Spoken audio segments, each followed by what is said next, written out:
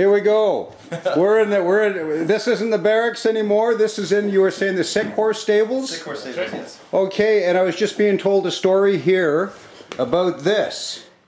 And what is the story behind this?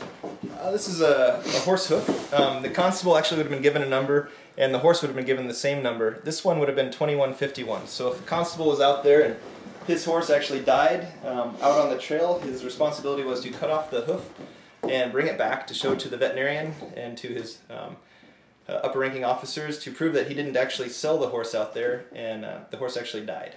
So basically, you were assigned a horse, just like a gun. Yes. And then each horse was given a number, That's right, yeah. matricule. Like a serial number or a license plate.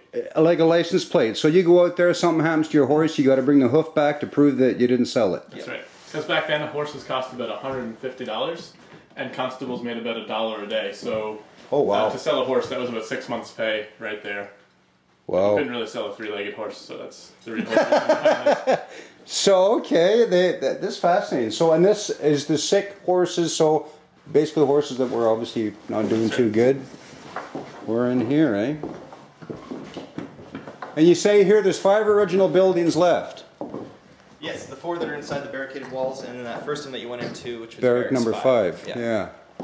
So what do you got? It's the hayloft? No, this would have been more or less like a lookout tower. It would have also been used with all the sick horses in here. The bad oxygen would have risen up, and it would have been a great way to ventilate the area. Oh, okay. Also, it's the highest point on the fort, so it would have been used for lookouts, for fire, for anyone approaching, anything like that as well. But it's kind of a carvalho or a pagoda design, so a lot of Asian influence in the Victorian era architecture.